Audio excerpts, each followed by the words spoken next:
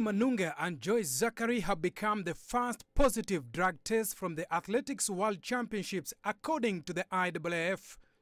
The World Athletics Governing Body said in a statement that the two have accepted provisional suspensions following positive samples provided in Beijing on the 20th and 21st of August, respectively.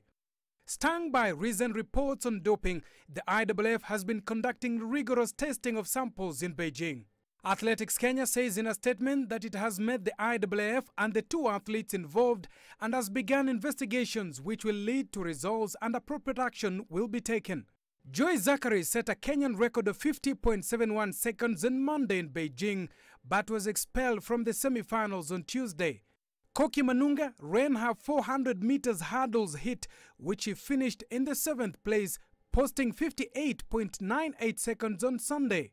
The two athletes now face 4 years of exclusion from athletics. These latest doping cases will only add to the recent doping allegations involving Kenyan athletes. Former Boston Marathon champion Rita Chepto was recently banned for 2 years by IAAF for doping rules violation. The new IAAF president, Sebastian Coe, has promised a zero tolerance towards drug cheats in athletics.